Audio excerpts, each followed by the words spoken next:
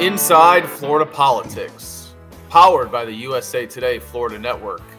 Abortion and marijuana will be on the Florida ballot in 2024. Trump considers a pair of Floridians for his running mate, and Disney agrees to a settlement with DeSantis. Hello, I'm USA Today campaign reporter Zac Anderson, and those are some of the stories I'll be discussing this week with Gannett State Capitol reporter John Kennedy and Palm Beach Post politics editor Antonio Fins. But first,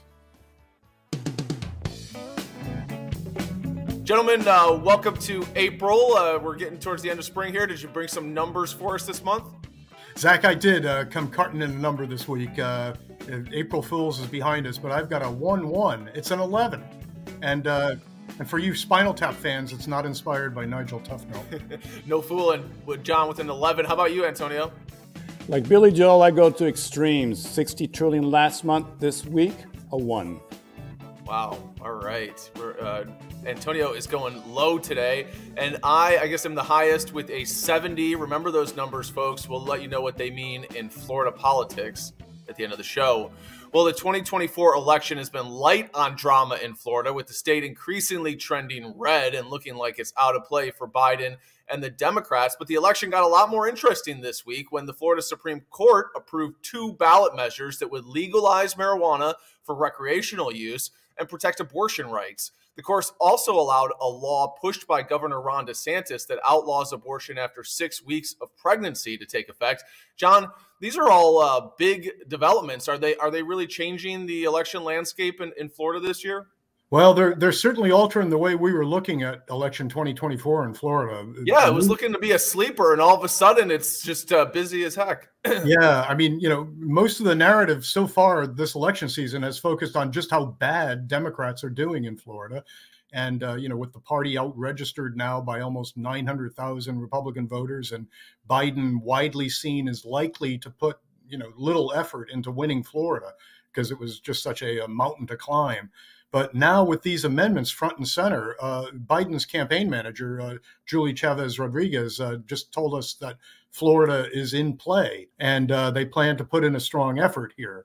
Now, what's your take on that, John? I mean, how much of that is a head fake to the Trump campaign? Do you think that they're serious? Yeah, I mean, it's a little bit of both. I mean, there is some hope for the Democrats right now here in Florida, but I still tend to think there's a lot bigger and better battlegrounds for Biden to face off with Trump, and Florida is still going to be a long shot, to try to win the state of Florida. It's a tough state, under good circumstances, let alone the fact that the state is trending red, as you pointed out. But the abortion access measure that's going to the ballot now, that really fits perfectly into a central theme of the Biden reelection campaign. Then that a vote for him is effectively a vote for restoring abortion rights that were stripped away with the Supreme Court's Dobbs decision of 2 years ago. The Florida ballot proposal is probably going to bring more women voters, more younger voters to the polls. And these are sectors that clearly support Biden over Trump, but who so far their intensity and, eagerness to vote has really been questioned. Then you have recreational marijuana on the ballot too. That also will likely bring a younger demographic, most analysts seem to assume. And President Trump does not do well with that cohort either, young voters or women. But now, admittedly, you're going to get Republicans that are voting for both measures as well. There's plenty of MAGA Republicans who probably want to see recreational marijuana approved. But all told, it seems to be a winner for Biden right now. I think everyone realizes that Florida is still going to be tough for any Democrat, whether it's Biden or Debbie Mercosal-Powell, the likely challenger to Republican U.S. Senator Rick Scott. But what these ballot measures do, not only pull voters to the polls, they will also require Trump and Republicans to spend more money here and make appearances here. And, they can't take Florida and its 30 electoral states for granted now, presumably. And when you start, when you drag that money and those resources and time away from other more vigorous battlegrounds, where Biden actually has close to maybe a toss-up chance of beating Trump, presidential races are really run on a huge mosaic of states. And if If Florida is a hot spot that needs tamping down by Republicans, well, that takes away from their efforts elsewhere. And so, really, these rulings expand the presidential map. And for Biden, that was a huge plus right now. And John, you mentioned money. It was really a big question as to whether Democrats would spend any money here in Florida. Now it seems like probably there will be some money spent, at least to get out the vote for these ballot initiatives, right? I mean, getting on the ballot is a big step for these constitutional amendments, but it's really just the first step. Now they have to go out and convince people to vote for these things, and to try and bring people out to the polls to vote for them. Some of these ballot measures have pretty organized campaigns behind them. Do you think there'll be some money spent on get out the vote efforts, on advertising these things that could be helpful to Democrats in the state? Yeah, no, I think there will. As you point out, yeah, both of these ballot initiatives got to the ballot after spending a lot of money. I mean, they were big ticket items. The legal medical marijuana industry is is the biggest financer of the recreational marijuana measure, and the abortion rights measure also got huge funding and is going to probably get even more funding with national groups weighing in. It's interesting, though, too, that both of these measures, to a degree, the sponsors of them are kind of trying to stay away from the partisan politics of it. They don't want to make it sound like that a vote for abortion rights is a vote for a Democrat, especially in a state like Florida where there's a lot of Republicans. So it's kind of interesting. They're trying to walk a little bit of a knife's edge there when it comes to they don't want to be perceived as Democratic backed or Democratic helping, because they're trying to make it, on their own, on the merits of both the abortion access issue and recreational marijuana. And on the other side, the Republican Party is already gearing up to fight the abortion amendment in particular. So there's going to be some money spent on that side as well. And, DeSantis won by almost 20 points. So, whether the money spent on turnout and some of these things is actually enough to close that gap is a big question mark. And he's weighing in against it as well, right, quite openly. So, yeah, he said he doesn't want the state to smell like marijuana, right? Yeah, that seems to be one of the driving issues for him. He's got a sensitive nose. Up next, 2 Floridians are on Trump's vice presidential shortlist.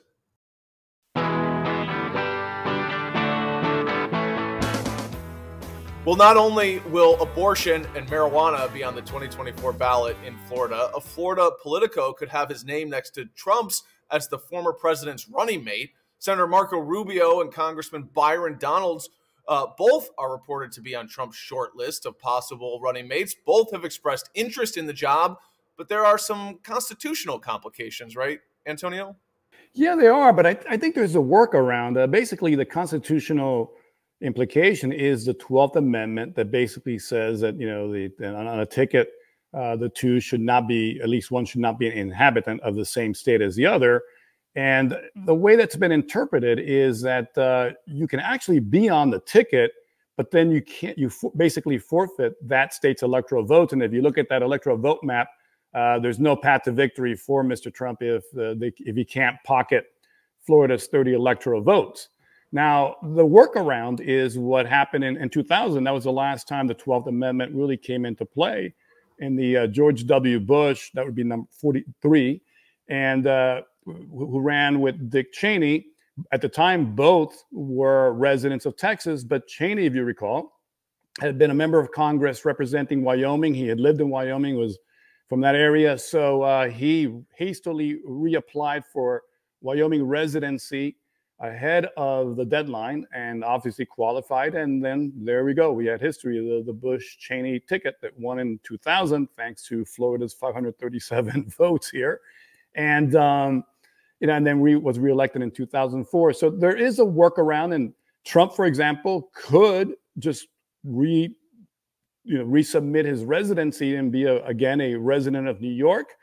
That seems kind of touchy because of all the legal issues he's got in New York, everything from the trial coming up later this month on the hush money, the purported hush money payment to Stormy Daniels, to then also the E. Jean Carroll civil defamation lawsuit. And don't forget the fact that the state attorney general's lawsuit against him in that civil case, where he's had to put up a $175 million bond. So there are pretty hard feelings between Donald Trump and the state of New York. Another possibility could be New Jersey, where he has his Bedminster golf club and resort, and where he actually spends a good time of the summer. So he could legitimately apply for residency in New Jersey and basically clear out this issue. Right. But is he that enamored of Rubio or Donalds that he would actually want to change his residency to have them on the ticket when there's a lot of other potential running mates? Well, they are. But you know what? I will say, Donalds is somebody who has been a rising star in GOP politics. And actually he's one of the few MAGA Republicans that has been willing to go, for example, on CNN and defend the president and before, a pretty, contentious panel discussion. So he's kind of earned his stripes there. Rubio's kind of like the really interesting one because. Yeah, what's your take on him? Because some people would say that he's not necessarily a great fit. I mean, a lot of people still remember when he ran for president in 2016 and it was down to him and Trump and Cruz, and Rubio was scathing in his criticism of Trump and really went after him hard at the end. And obviously he's, kind of made up and kind of gone more into the MAGA camp since then, as most Republicans have. But, it does seem like Rubio is still a little bit more aligned with certain establishment figures, especially in the foreign policy side. It is maybe surprising to some that he would be interested in being Trump's running mate. That's absolutely right. But I think he's also got ambition. We know he did run for president, so he does have that ambition. Look, there are various things here. First of all, as you mentioned, Rubio really comes out of the Ronald Reagan city on a hill, big tent, optimistic morning America Republican Party. And he's never been, like you said, he's never been a great fit in the MAGA world. And in fact, when he tries, I've seen him a number of times. He speaks every so often at the Forum Club in West Palm Beach. And when he tries to do the MAGA line, it doesn't really come off great. You and I remember back in 2022, we were covering, he was up for re-election, and we went to rallies we covered rallies where he appeared with DeSantis. In Miami, I was there when he appeared with Trump. And it's very clear that people attending those rallies were really there. The Republicans who were there really to see DeSantis or Trump, not so much Rubio. So he's still seen with some suspicion. And that actually goes back to when he ran for Senate and won the Senate in 2010. He ran as a Tea Party Republican, particularly hardline immigrant positions, then kind of did a flip-flop. And the Tea Party MAGA segment of the GOP really never forgave him for that. Right. Now, the interesting thing here, and this is why I think he really is in play, is if you're looking at this year's primaries, you're looking at that Haley vote. That's kind of like the same crowd as the Rubio crowd. And in fact, remember 2016, Haley endorsed Rubio, and he did pretty well in South Carolina. Right.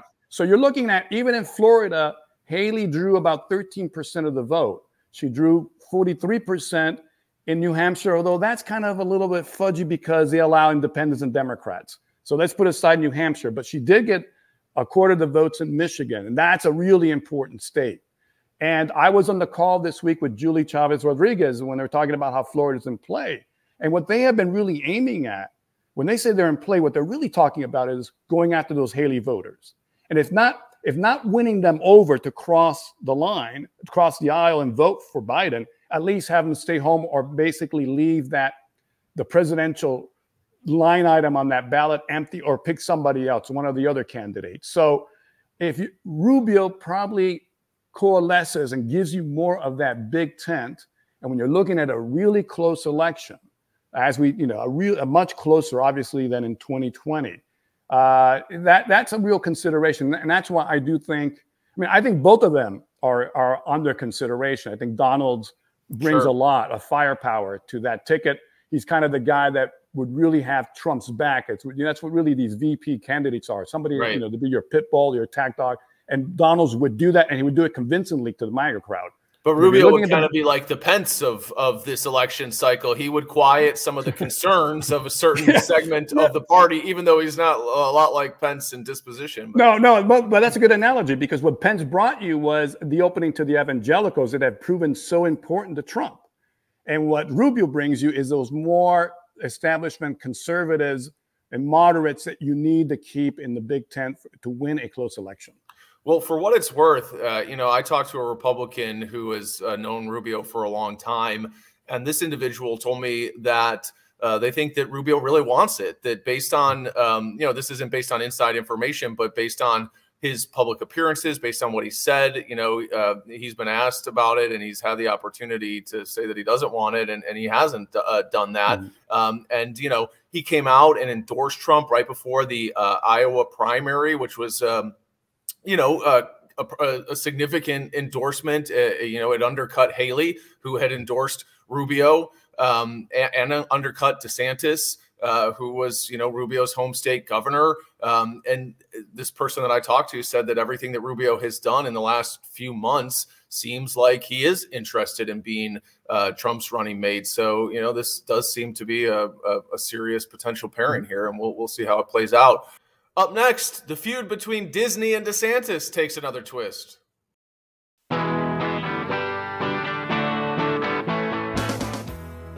Well, the feud between DeSantis and Disney took another twist when the two sides reached a settlement over control of the government agency that oversees Disney's properties in Central Florida. DeSantis also appointed a new person to lead the agency's board, who is seen as not quite as antagonistic towards Disney. John, this is being portrayed as a truce between the two sides. How do you view it? Well, it seems like a truce, although DeSantis did declare victory, boasting how the company had backed away from the agreements it had made 2 years ago, then in an effort to retain some influence over the district when it was being taken over by DeSantis appointees. But, I think maybe larger, Disney seems ready to move past the whole parental rights fight, the Don't Say Gay measure that was approved in 2022. And that's, Disney opposed that measure, and that ultimately triggered the governor's takeover of the companies. And it didn't seem to be a great fight for either of them. It obviously didn't help DeSantis. It didn't really seem to do much for him in his presidential campaign. And for Disney, they need Florida. That's their business is the theme park business is pretty central. Yeah, and it kind of seems right now that Disney realizes that that it's in Florida to stay, and that DeSantis will pass eventually. I think the company has sort of taken the long view, and the Central Florida Tourism Oversight Board, which in simpler times was known as the Reedy Creek Improvement District, now it has a new administrator in Stephanie Kapeloussis, who's she's served Florida governors, including DeSantis, in a number of jobs. So I think it's kind of a page-turning time at the Magic Kingdom. For DeSantis, maybe not so much, since he's still kind of pounding his chest about how the settlement that was a victory. He said that it proved he was, quote, right on parents' rights, right on changing the local government, and right that all the covenants and development agreements made at the 11th hour are null and void. So, he kind of spiked the football over this. But, what really I think also is going on is Disney's got other issues, and maybe this settlement was driven by internal business decisions as much as anything. CEO Bob Iger this week had to fend off a challenge to his leadership by activist investors, particularly billionaire Nelson Peltz, who's pushing the company to make a plan for leadership after Iger, and he's also blasting the company's efforts to make more diverse movies and shows. This guy is, Peltz is a formidable rival. He's a former DeSantis donor as well. Peltz is somebody who has ridiculed the company's Marvel products that, he said are too focused on gender and racial diversity. Peltz lives in Palm Beach, and, he defected from the DeSantis campaign last year when, like a lot of these, big billionaires and hedge fund guys, they spotted that the governor was a likely loser. But Peltz still shares a lot of the same anti-woke worldview as DeSantis. So I think Iger and Disney leadership thinks prolonging this 2-year fight with Florida, that was rooted in "Don't Say Gay," which remember the opposition to "Don't Say Gay" began under previous leadership at the company. And they've basically lost that fight. I mean, it's the law is only expanded, and it's expanded around the country, so it doesn't seem like there's much they can do to stop that anymore. Yeah. I think they're ready to kind of back off this fight and just let it be. Yeah, and they also, you mentioned this activist investor. They also have competition from Universal that is opening a new theme park in Orlando, and they probably need to get their ducks in a row to make sure that they're competitive going forward. Well, we'll move on to some numbers here. Antonio, you want to tell us about yours? Yeah, I have one, and that is the number of primary challengers that have stepped up so far to Republican first-term incumbent Laura Lee out of Tampa. Now, Laura Lee is, again, serving her first term and someone who has a record of public service. She had been the director of the state division, Florida Secretary of State and director of the state division of elections. It was under her tutelage. And she was in that capacity appointed by Governor DeSantis during his first term, and she was in that capacity during the 2020 pandemic elections that were run pretty well in Florida. Before that, she was a judge. Her husband, by the way, is Tom Lee, a former Senate president who and then served as CFO during the insurance crisis of the late 2000s and basically helped right the ship there and start depopulating citizens' property insurance. So the question is, well, wait a minute, you have somebody who is a long-term Republican who has served well. So, as far as we can tell, has a good track record. Why would she have a primary opponent in August? Well, because Laura Lee endorsed Ron DeSantis for the 2024 Republican presidential nomination, not Donald Trump. She's the only one to do it. Only member of Congress from Florida to do it.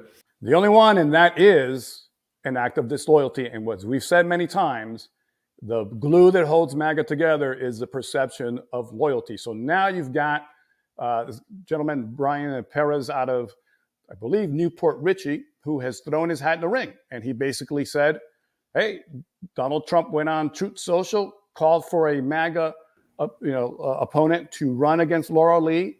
He said, quote unquote, I'm the #1 MAGA person out there. That's what he told our colleague Gary White at the Lakeland Ledger. And now he's thrown his hat in the ring. And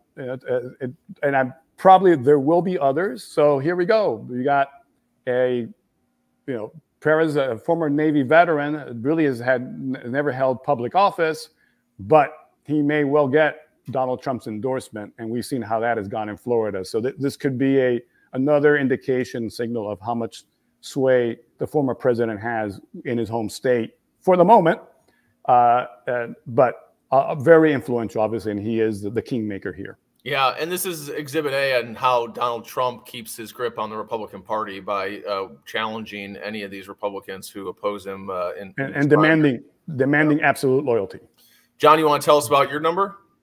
Yeah, Zach, my number is 11, and you know how I like to go into the Wayback Machine. Well, just as Florida is making news now as a state that will have abortion rights on the ballot this fall, an issue that may prove a vote driver that could help President Biden and maybe Democrats. 11, that's the number of states that back in November 2004 had another vote driver on the ballot. That was the ban on same-sex marriage. Remember that when that was an issue. Just as Democrats now are trying to promote abortion rights as a central issue in this year's presidential race, Republicans 20 years ago were seeking to get some additional help at the polls by getting on the November ballots in 11 states measures that banned same-sex marriage. This was a backlash against places like Massachusetts and Vermont, which had begun allowing same-sex unions. Florida wasn't cutting edge that year, remarkably. It didn't approve its own same-sex marriage ban until 2008. But in 2004, that was a presidential election year, and Congress had been unable to pass a national ban. The George W. Bush White House began promoting these votes in part as a way to, kind of drive conservatives and help the president in November in his race against Democrat John Kerry. remember the Bush family was always viewed somewhat skeptically by the Republican Party's hugely important evangelical wing. And the same-sex marriage bans were a way for him to appeal to this vital voting bloc for Republicans that otherwise, just might not turn out as enthusiastically for him. So this sounds a little like what we're seeing now with the Biden White House's push for abortion rights measures, which 7 states have already embraced and which Florida and a bunch of others may still put on the ballot, for the fall. Florida is definitely going on, but other states are still in the process, it seems like. George W. Bush was seeking re-election that year, 2004, and he barely had squeaked into the White House, as Antonio pointed out earlier, on the strength of carrying Florida by 537 votes after a 36-day standoff in 2000. And of course, the wars in Afghanistan and Iraq were dividing voters too. In the end, all 11 ballot measures were approved, most of them in red states that Bush also won, probably by slightly bigger margins, thanks to conservative turnout.